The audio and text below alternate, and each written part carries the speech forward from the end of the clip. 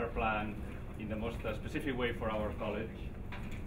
There have been several presentations for the entire university, and I guess that some of you probably have already attended them, but we asked Patrick Tedesco, who is one of the architects working for the master plan, to come today and give this specific presentation. So, first of all, I want to thank Patrick for finding the time to do this with us. And he will be talking about the master plan. Again, if you have been in some of these public presentations, you might be familiar with part of what he's going to say. And we will keep the second half of this hour for questions coming from you. So we have faculty, we have students, we have staff. So I think this could be very interesting. Let me just introduce Patrick. He's a principal at the Architectural Office NBBJ, which was formerly Chan & Krieger. He's had over 20 years of professional experience as an architect, planner, and urban designer on a broad variety of public and private planning and design projects. His work, however, has been focusing particularly on campus design and university design. So in addition to our master plan, Patrick has been in charge for State University of New York at Fredonia and Alfred Ceramics, for Simmons College, for Suffolk University. He has also led a variety of design projects for also Inamori School of Engineering at the State University of New York at Alfred, a new campus for the Engineering University of Karamai in the northwest part of China. His experience also includes other campus designs, like for the University of Massachusetts at Dartmouth, UMass Boston, Brandeis University, and the master plan for graduate housing for Harvard University in the Riverside neighborhood of Cambridge. He also served as project manager for the design and construction of Blackstone Hall and the Dolan Field House at Clark University, and several renovations for Harvard's Holyoke Center. He earned a Bachelor of Architecture from the University of Notre Dame and a Master's of Architecture in Urban Design from the Harvard Graduate School of Design. He currently serves as the Commissioner of Urban Design on the Boston Society of Architects Board of Directors, and is a frequent guest juror at a number of architectural schools in New England. So please let me welcome him. I wish I had sent a shorter bio. Thank you. I'm very pleased to be here to share with you some of the work we've been doing over the last year or so. I will say that this is sort of an unsanctioned master plan presentation. This was really, for us, an opportunity as professionals to share with students at CAMD what we've been up to. I know many of you are curious to understand how the master plan affects CAMD in particular, but what I really wanted to focus on was kind of the overall framework of the plan, and also to share for students in particular some of the tools we use and some of the methodology. I'll start with the mission, which is always a good place to start a master plan. This is really about a focus on academics, first and foremost. This is about helping Northeastern achieve its mission of becoming a major research university, building predominantly academic space, fostering interdisciplinary connections, which I think CAMD is sort of the poster child for, and should continue in the future. So this is really about academic space. Not to say that other space like student experience, student life is not critically important, and I think for CAMD, performance space, rehearsal space is as much an academic priority as it is a student life priority and experience priority for the university. We also want to focus, of course, on improving the physical campus. How do we better integrate Northeastern to its community, although it's a pretty well integrated urban campus, and we want to improve on that even more. We want to create a vibrant campus both at the core and at its urban edges. And a big focus of the master plan, as you'll see, is continuing the growth across the tracks toward Roxbury, which of course involves infrastructure as much as it does programs and buildings. So we're going to show some examples of that as well. We always start with this amazing transformation because it was actually not that long ago that Northeastern looked quite different than it does today, as did its context. And actually, 20 years later, it was not that much different. And so we moved 40 years ahead to color and a kind of remarkable campus. And it's a reminder of what's been accomplished at Northeastern. It's a reminder of what good planning can do. And if you just look back 10 or 12 years, many of you have been here long enough to remember when West Village was still parking lots, and everything in red has been built under the last master plan for Northeastern, which is an amazing accomplishment. close to 2.5 million square feet, most of it housing. And of course, not to be forgotten, of course, West Village everyone focuses on, but a great deal of investment in Columbus Avenue as well. And if you think about those two initiatives, really framing the future of the campus, particularly toward Columbus, and these sort of outliers representing the fact that Northeastern is kind of built out. There's not a whole lot of room left to grow, which has led Northeastern to leasing space at Christian Science, leasing space at 140 the Fenway. Of course, the great acquisition of the Fenway Center has been a terrific boom. But the transformation of the university, just in terms of architecture, in terms of space, in terms of the campus, has been remarkable. And there's no reason to think that the next 10 or 12 years can't be a similarly memorable transformation. And of course, not just about buildings, but the campus and the landscape. And this is really where we think the future focus will be. Columbus Avenue, which is already a much improved street than it was a decade ago, thanks to Northeastern's presence, and we expect it will continue. So from an urban design standpoint, there's a great opportunity not only to think about the campus, but to think about the city building opportunities that the plan brings. And of course, again, the collection of sort of outlying buildings, but nonetheless, even though they're leased facilities, certainly great facilities, and an emphasis on how much space Northeastern is really in need of, particularly from an academic standpoint. So just a few kind of diagrams to frame the approach of the master plan. Huntington Avenue, the historic street, the historic front door of Northeastern. It's changed a lot since Northeastern occupied it in the 1940s. In some ways, the university may have turned its back on Huntington for a while, and now I think there's an opportunity for this master plan to sort of refocus Northeastern's presence on Huntington. And of course, as I mentioned, a future front door on the other side of the tracks, which we hope will not seem like the other side of the tracks a decade from now, Columbus Avenue. The connections between Huntington and Columbus are important. They're of course challenged by the tracks, but we think that there's opportunities to improve that. And also, really, with the West Village, this great kind of array of open space, which has been, I think, over time, has evolved into a nice network. And kind of a quick look into the future, we call this the East-West necklace, but there's an opportunity for some future interventions that we're going to share to complete that necklace and to complete what is really a sequence of open space and pedestrian circulation, and also to improve crossings over the tracks. We love this. I wanted to do this especially for the architects and the urban designers, the Noli map of Northeastern, which is still in progress. But what we did is we wanted to map kind of assembly spaces, public assembly and predominantly student life spaces. And some of the things we learned from this is the kind of lack of such space in zones like this along Forsyth Avenue. And yet Forsyth is one of the most important corridors of the campus, with not a whole lot of front doors, not a whole lot of student space, not a whole lot of public space along the street. So just the kind of mapping, the Noli mapping of the existing campus tells us a lot about areas that we want to focus on. So what I'm going to do is quickly run through, within the framework of that analysis I just shared, quickly run through some initiatives. Now, this is a very, very ambitious plan.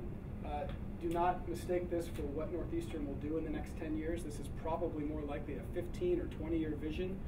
But certainly within this plan, there are a number of initiatives predominantly focused on academic space that the university is interested in pursuing. This is sort of the overall future vision of the campus, and we'll come back to this in a moment. Our methodology as campus planners is to be architectural. We don't want to simply identify sites and massing. We try to image our campus plans in an architectural way so that people can understand possibility and that we can actually think in a very intentional way about design, even at the planning level. So here's the kind of 3 million square feet plus or minus that's considered.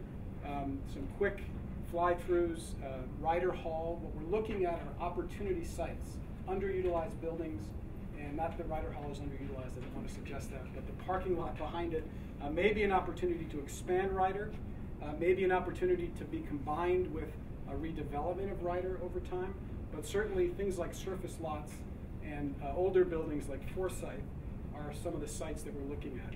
That kind of strange collection of buildings that's made up by Cargill and Stearns and Cariotis, perhaps this could be assembled to create a better development opportunity and face to Huntington Avenue. The Forsyth building a useful building on campus, but not quite the highest and best use for that site, perhaps. Very prominent location on Forsyth Street. This is also an opportunity. Another infill project, the North Lot, back in the Fenway neighborhood. You can see we have great plans for all the surface parking that exists on the campus, and don't ask me where all those cars go. But certainly the opportunity is to think about, again, reusing sites that are not particularly well utilized, not only because they're great opportunities, but they contribute to campus building. The Science Quad, Mugar, Hertig, and Robinson, small buildings, older facilities that have a lot of demand given the sciences, and when combined with Cullinane, adjacent to it, there may be an opportunity to reconsider a new Science Quad in the future. The Matthews building, the Matthews Arena, I should say, has been looked at as an addition. The parking lot in front of Matthews presents opportunities for athletics. And then perhaps a longer-term initiative, the Gainsborough Garage has been thought of as a future home for athletics and the future home for a building to replace the Cabot Cage and the Cabot Gym, which really opens up long-term a tremendous opportunity for Northeastern to create a new porous building, a front door on Huntington Avenue, and certainly an opportunity to contribute to the Avenue of the Arts, which I know is of great interest to this college. So just a few images, possible massing studies for a building behind Ryder. This has been looked at maybe as student housing on top of an academic base like West Village H, recognizing that if something like this happened, Ryder would have to be really kind of reconceived and perhaps redeveloped altogether. So that's certainly an opportunity, but we think Ryder, as useful as it is, may perhaps be a site for a more prominent building and a more prominent presence on the quad. Again, the North Lot and the Fenway, just a simple little study to think about an infill building, perhaps a general academic building that could be swing space for future renovations. I mentioned the Science Quad. This is a building that sits on the Robinson footprint and could perhaps be combined with a track crossing. And also another approach that we've looked at is to think about kind of taking over Robinson, connecting to Hertig, linking back to Mugar so that you have sort of an integrated science complex in the future.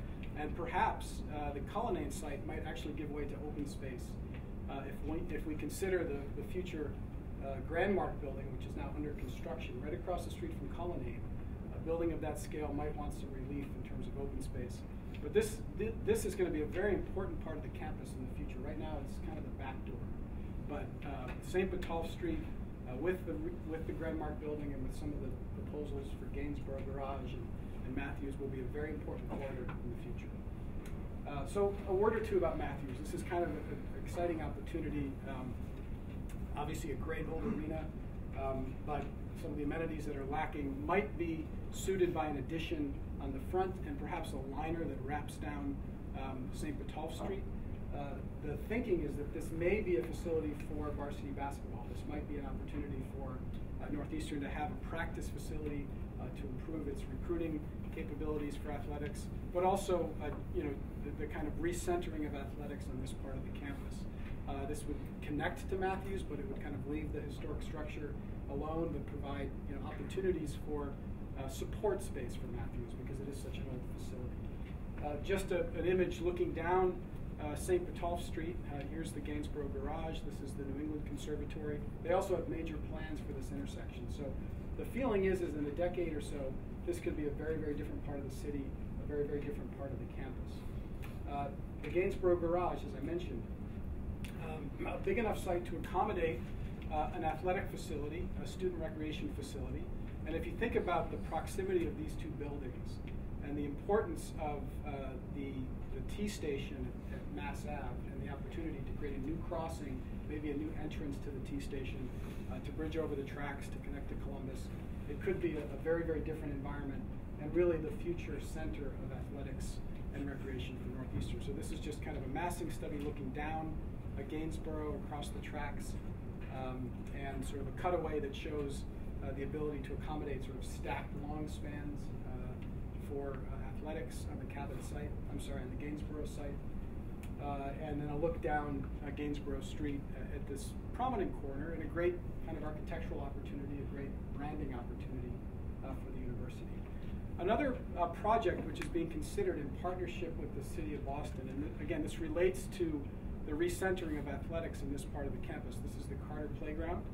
Northeastern owns the parking lot, the Camden lots, and there's been interest in combining those two properties, still remaining a public park, a public facility, but what it would allow is an extra field that would be of great use to the community and certainly of great use to Northeastern as well. But the idea is to kind of improve this, make it a synthetic field, a turf field that will get a lot better utilization and create a really strong presence on what is a historic public space, but one that has not been particularly well maintained over time. So this is sort of related to the notion of shifting athletics over to this part of the campus. Now, long term, it's not just about athletics. What this does is presents an opportunity, a great opportunity for the Cabot site. And as an architect, I admire this building greatly. I think a lot of us do. But is it really the best use for this site? Is it perhaps outlived its usefulness as a facility? Could a building here do what the Marino Center did for Huntington Avenue, which is to activate the street? And so we've thought about just conceptually, this is a major mixed-use facility in the future, academic space, possibly housing, but certainly an opportunity for the arts on Huntington Avenue, and really Northeastern's opportunity to be an active participant in the Avenue of the Arts. Just a kind of a night rendering view looking at this site. It's an enormous site that can accommodate a lot, over 500,000 square feet potentially. And if you think about the opportunity to combine that with the Forsyth redevelopment, presents even greater flexibility. I mentioned the kind of assembly of these odd buildings at this part of the campus.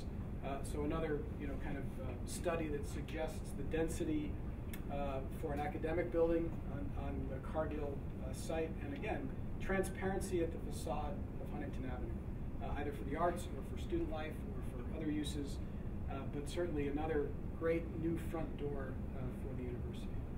Now, I'm going to conclude the sort of projects piece of the presentation on the Columbus lot, because most of what you saw just now is our longer term initiatives, not exclusively, but it's clear that the priorities for the university in the near term involve the creation of research space and interdisciplinary space, particularly for the sciences. So there is an initiative moving forward to begin redevelopment, the phase 1 redevelopment of the Columbus lots for an interdisciplinary facility.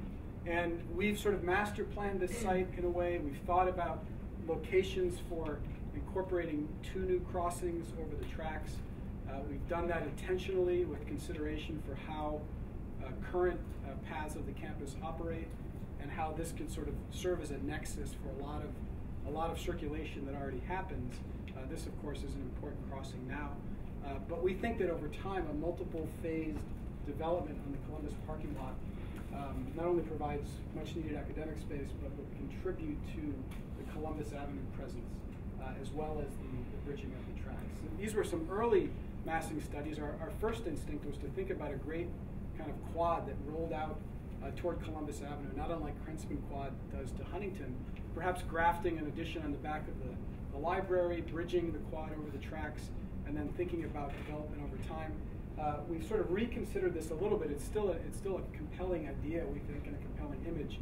But integrating this to the library, the expensive decking of open space over the tracks, and the need to try to do something a bit more plausible and something that can be implemented in the shorter term, we sort of turned our focus more toward still an open space on Columbus Avenue, one that would be ringed by academic buildings, research buildings, and perhaps student life as well, but a kind of mixed-use quadrangle or precinct, if you will, really making a gesture toward Columbus Avenue, toward Roxbury, not unlike the Krentzman Quad does toward Huntington and Fenway. So these are just some notions of our landscape architects thinking about how this open space might be programmed. What I can tell you is that the likelihood of how this unveils and unrolls will be very different. This was sort of the master plan image, the master plan idea. The architects that are going to start working on the first phase of this building will have similar notions, but this will look probably quite different. But the intention is to kind of anchor the future growth on Columbus with a first phase building of primarily with science, engineering, interdisciplinary research space, but one that will really kind of, we think, in the short term and over the long term, begin to continue the transformation of Columbus Avenue, and of course that important bridging of what's a very significant gap through the campus. So again, that's sort of the long-term vision for all of these projects. Some notion and thought has been given to student housing. It's not the priority of the master plan, but there certainly is a commitment for Northeastern to continue to build some on-campus housing in the various sites, again, combined with academic space. But the emphasis and the real need is clearly on academics. I'm going to kind of conclude with a few diagrams because I also wanted to remind the students that part of the discipline of campus planning for us involves a lot of expertise. So as architects, as urban designers, as planners, but we also work with landscape architects, in this case our own landscape architects from MBBJ, who have done this great analysis of the history of the campus. We're also working with Bruce Mao Design on graphics, sort of environmental graphics and wayfinding for the campus.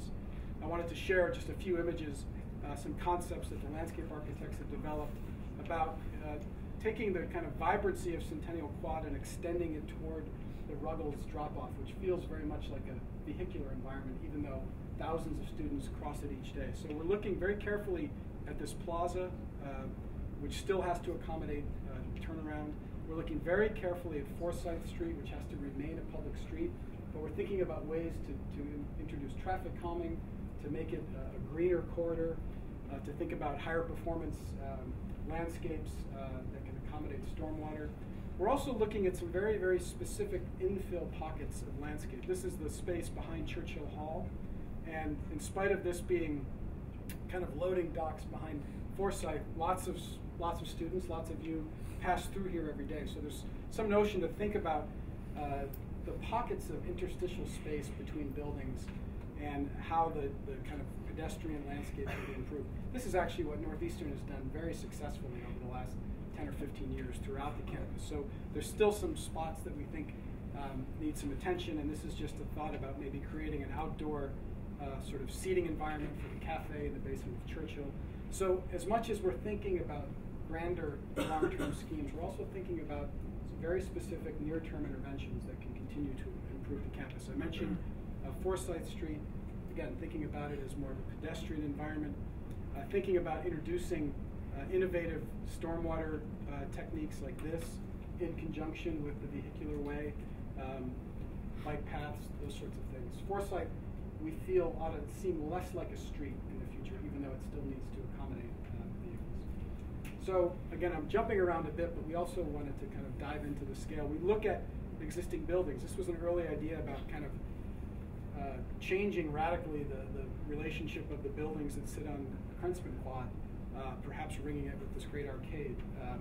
Again, still a compelling image. We haven't quite figured out how to implement this one yet, but it's something that, not unlike the addition to Doxer Hall at the law school, these kinds of interventions can really change the kind of historic core of the Northeastern architecture.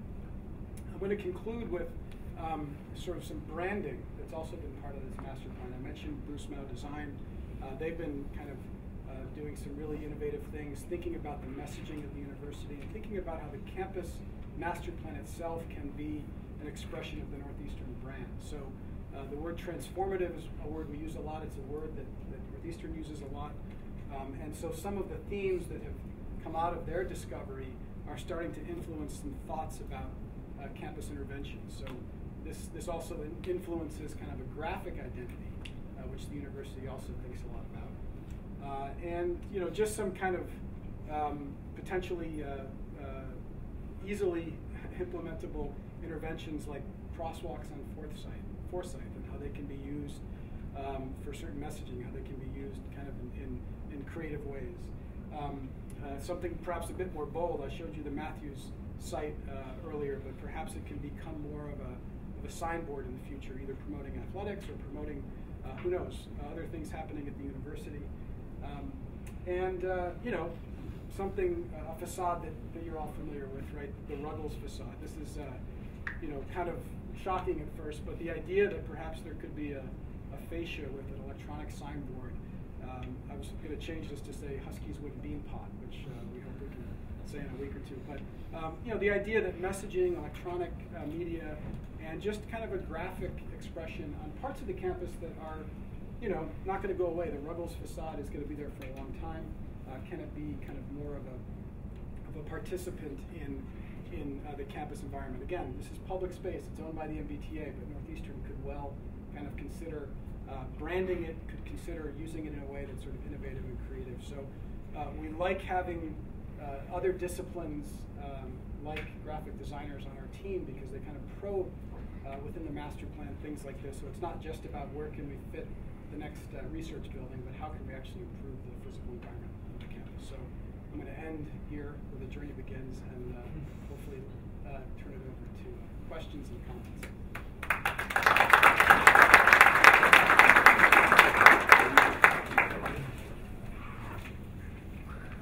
Well, thanks, Patrick. Maybe before we start the questions, could you say something about the timing of this process?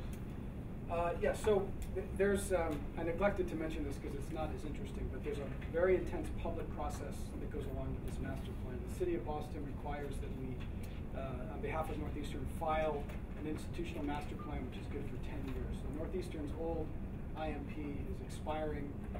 So we're in the midst of the public process. The draft project notification form has been submitted. So the public process will continue through the spring into the summer. At some point it will sort of dovetail and overlap with the process for the building on the Columbus parking lot.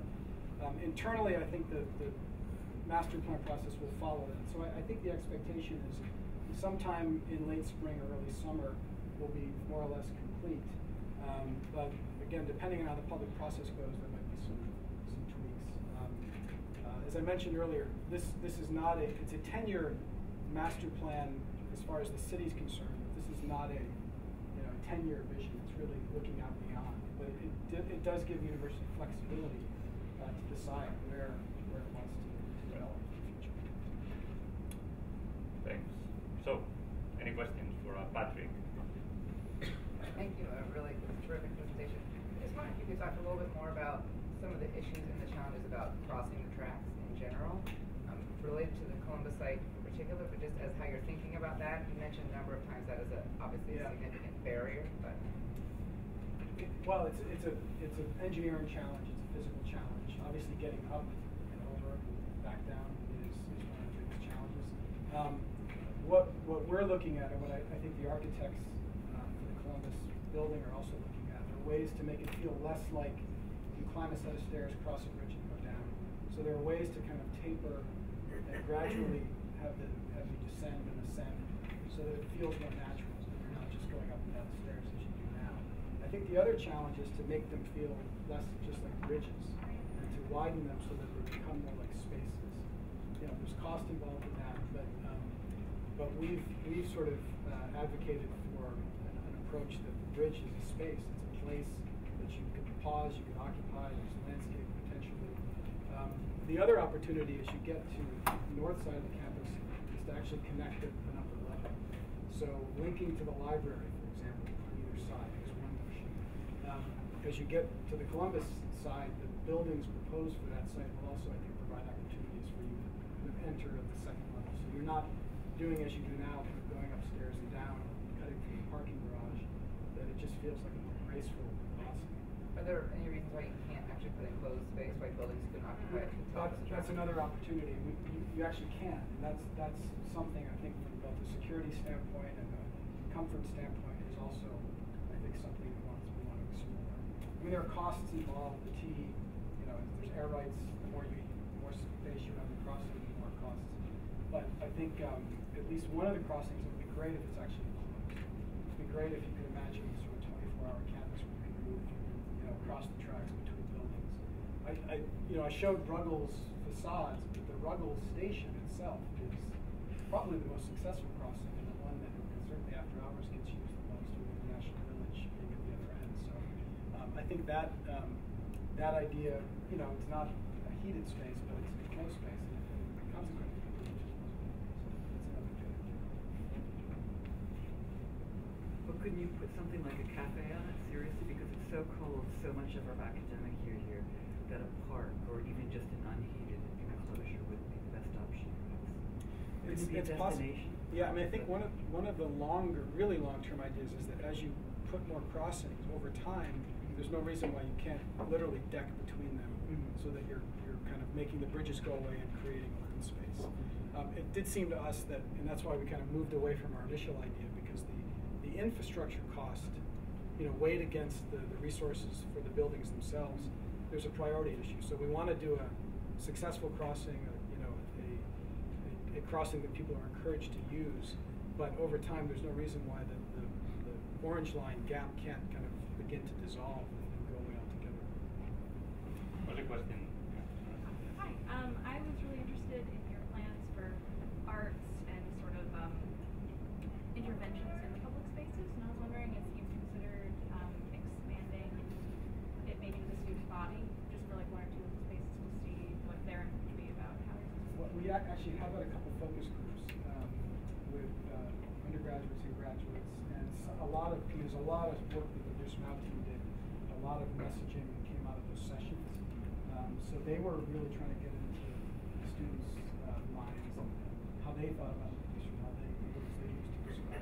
And it was a great experience, and I think it really informed some of the work that they've done. Certainly more of that, I think, is certainly. Yeah. We're the College of Art, Media, and Design. Can you tell us where we'll be and how we fit in? And I can't, only because the intention for this plan was to not sort of assign space for the colleges. It was really to think about opportunities and flexibility. What I can tell you is that the presence of CAMD on Centennial Quad is sort of an acknowledged importance, and the opportunity for Ryder to grow, either as an addition or redevelopment, would certainly benefit CAMD. And the other idea, or I should say, not mutually exclusive, but United Realty, which some people think we should just demolish altogether. But over time, as that building gets de-densified and you can actually do a substantive renovation and gut that building. You have to forgive me, I don't know what United Realty. I'm sorry, it's Meserve and Nightingale and Lake and that complex across the quad.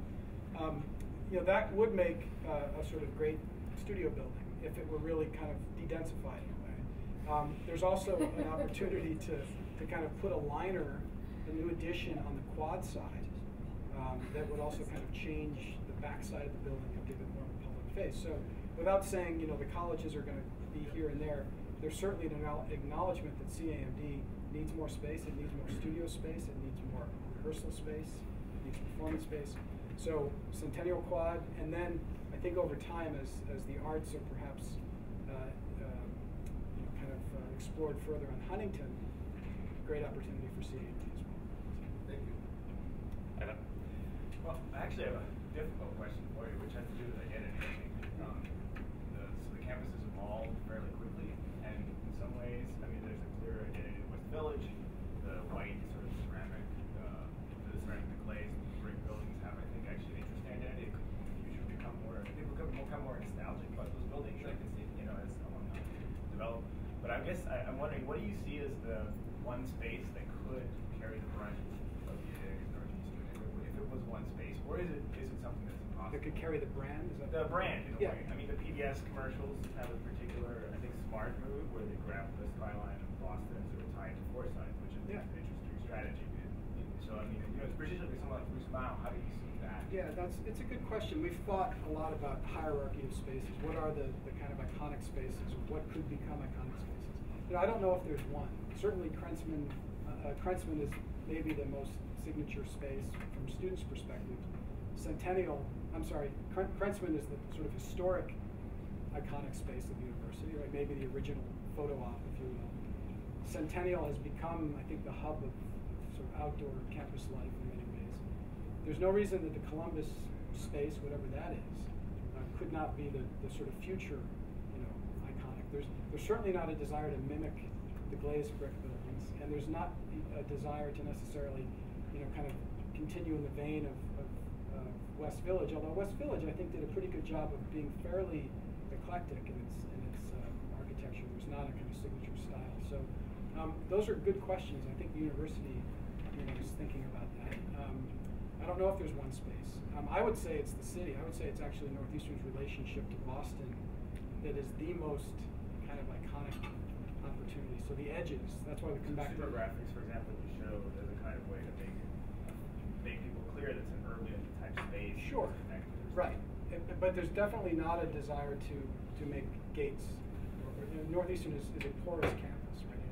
And everything we try to do only tries to reinforce that and make it even more porous, which is why the crossings are important, because instead of having to go around the campus, there will be more connections. But it's a great question. I think time will tell.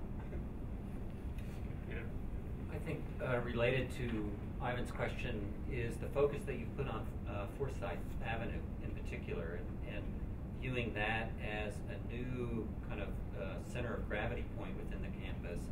Because once the campus expanded to West Campus, Krentzman Quad then almost seems peripheral, and you can kind of see that when just looking at the aerial view that you have here. And Forsyth actually occupies a prominent position, let's say, dimensionally and also culturally, because there's so much activity there. And I think the recognition of that as a major opportunity for redevelopment, not only the kind of urban landscape, but the redevelopment of the buildings that define that space, I think is a fantastic move. Let's say. Yeah, I mean, Forsyth does feel like a division, even though it's crossed, quite a bit. So making it feel less like a division, but also acknowledging that it is a city of Boston street and will continue to be so.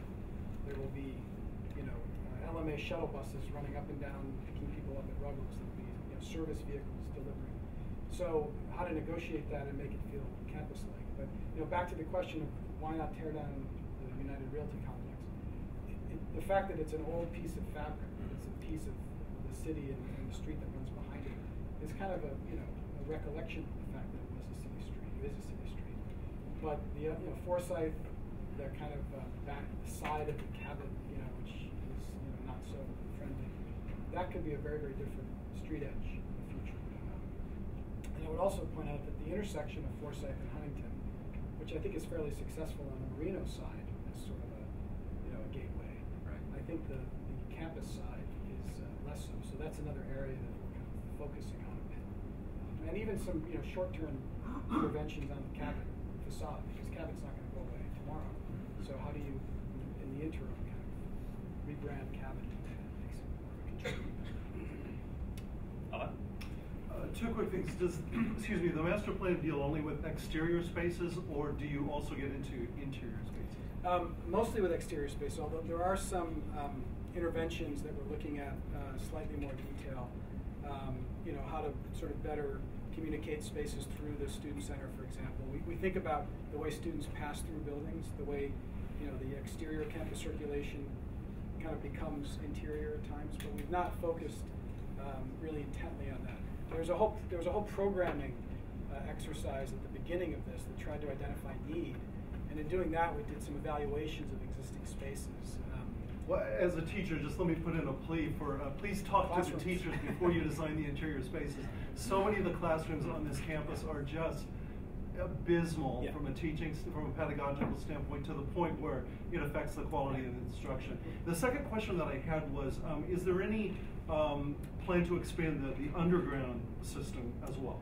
Well, that's come up. It's a challenge. And back to Forsyth, the Stony Creek storm system runs right under Forsyth, which is why the tunnel system was not extended to the West Village. And extending under the tracks is not plausible either. So I think certainly as Columbus builds out in phases, the intention is to try to lift those buildings up and have sort of connected service on Columbus.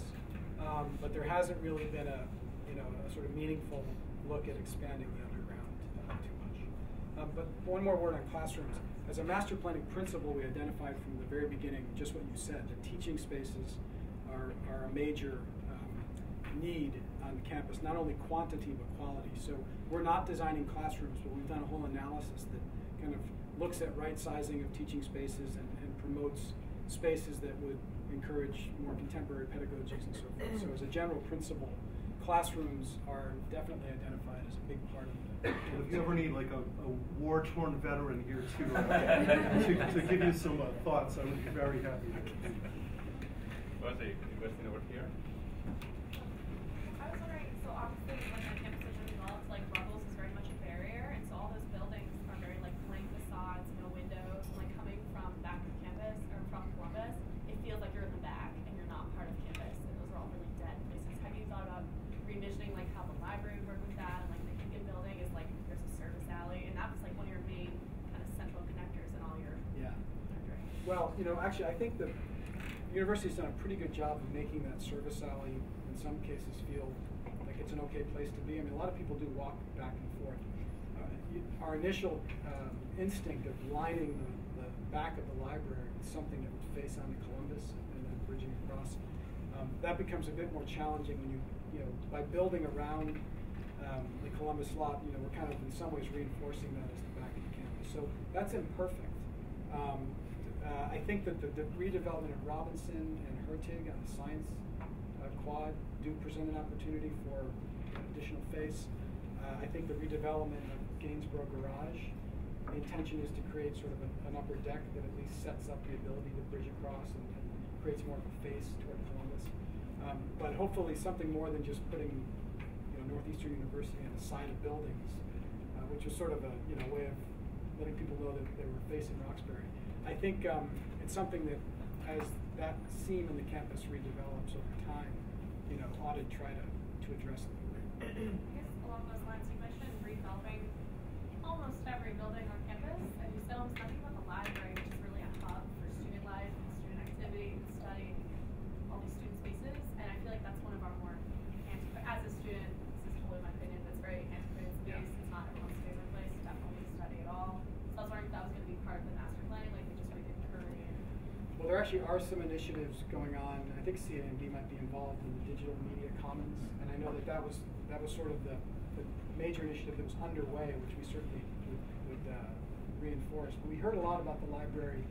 It is in a process of kind of like a lot of university libraries changing its position, right? It's getting fewer volumes, more study space.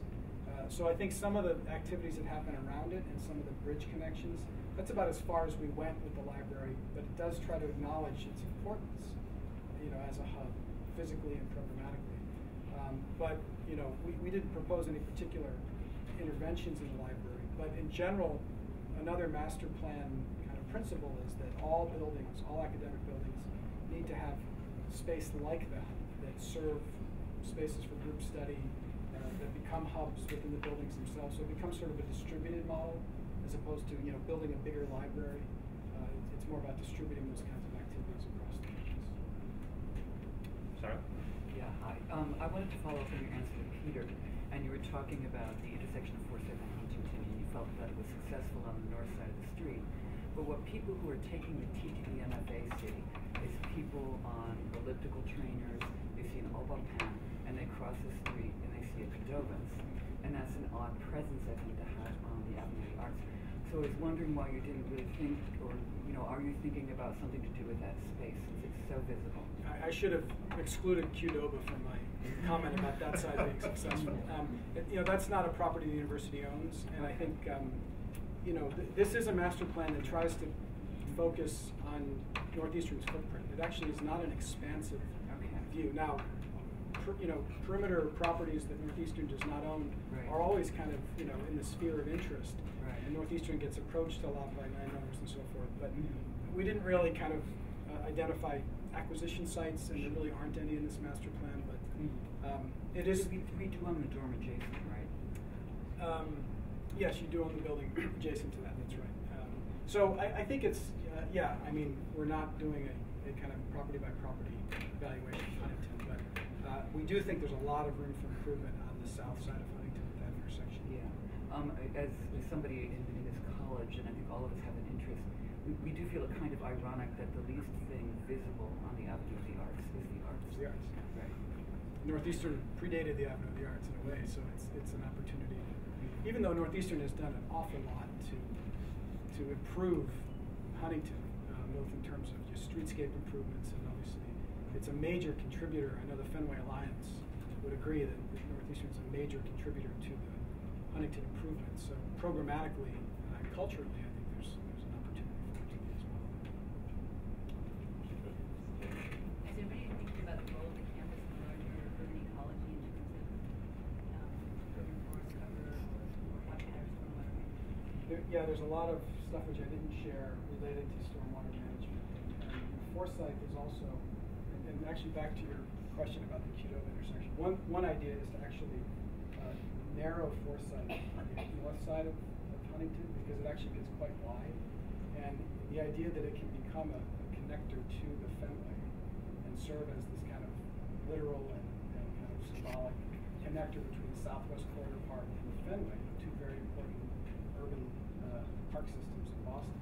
And the campus can kind of be that north-south connector. So there's a large reduction in impervious surface as this is proposed here, and there's certainly a kind of ethos around stormwater management, which this campus is also in the groundwater overlay district, which has lots of restrictions. So a lot of it is, from a regulatory standpoint, the university has to respond to that. The landscape architects on the team have done a lot of thinking about that with us in a bunch of years, and there's sort of things I didn't share as part of this presentation related to that. As a mostly additive strategy, does this plan call for increased enrollment at Northeastern University, or is it just expanding academic spaces in the current abundance? Increased graduate student enrollment, but not undergraduate student enrollment. That's projected to remain So you said at the beginning of your talk that one of the motivators was a focus on interdisciplinary research and education. And then at the end you mentioned that there's this plan to build up interdisciplinary in the sciences and engineering. But can you talk a little bit about how this desire to focus on interdisciplinary guided sort of the overall plan at all? Well, good question. I think in some ways it guided it in the sense that we're not saying this is CAMD, this is CSSH, this is COE. So the idea, it sort of gave us some liberty to plan outside of the boundaries of the colleges, right? And that was something that was very clear from the beginning. This is not about, finding a home for the business school. It's actually about opportunities that I think, raise logical questions about, well, this might be a good site for CCIS and CAMD to kind of overlap a little bit.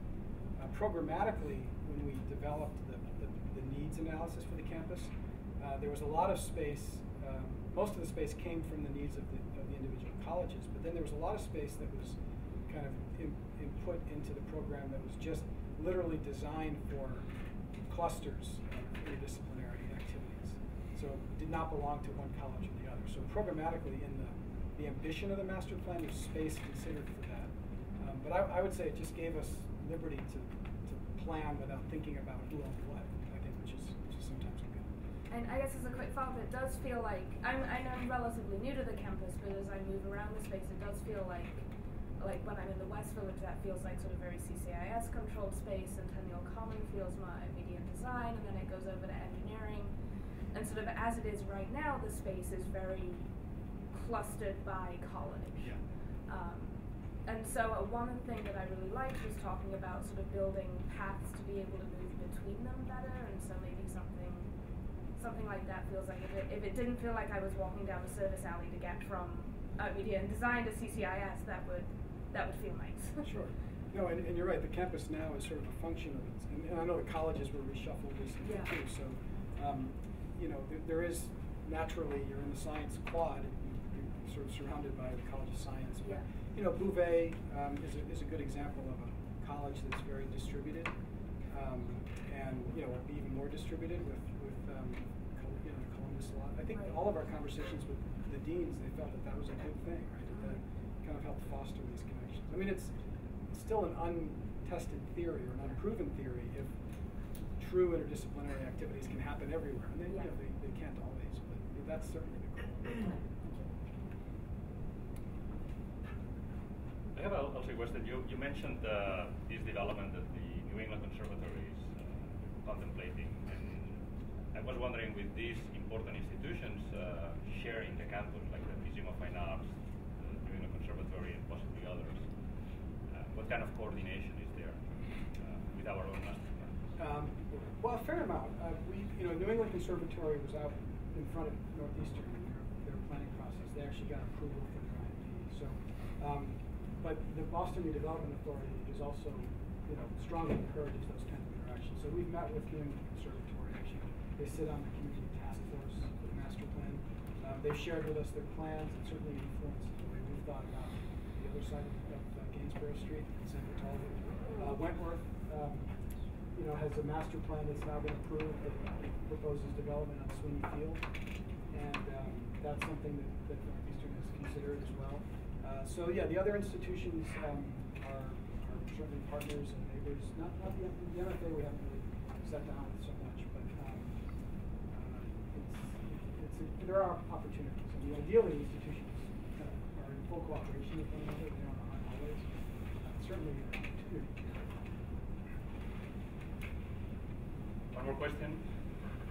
So I know that the Russell Bus Station, I think, is one of the widest kind of areas to cross, and that's why workers are successful. Have you guys been in contact with the MBTA to kind of devise that path so it's not an elevated turnaround to get over the tracks? Well, we have been in conversations with the MBTA. They are very supportive of Northeastern's plans. They would love Northeastern to kind of, maybe contribute to the maintenance and upkeep of Ruggles in a way, maybe make some improvements there. We're not being so bold as to change the infrastructure, the transportation. I think that's probably sacrosanct. The MBTA is planning on expanding the length of the commuter rail platform, which will allow, I think, inbound and outbound trains to stop at the same time. And that's something that will require cooperation. Northeastern's actually, the T will take a bit of land from Northeastern. So there's certainly a coordinated effort, but the T is, an agency that is really looking to cooperate. Northeastern sort of help them out with their mission. All right, well, then we're going to finish here, and thanks again. Thank you. Patrick.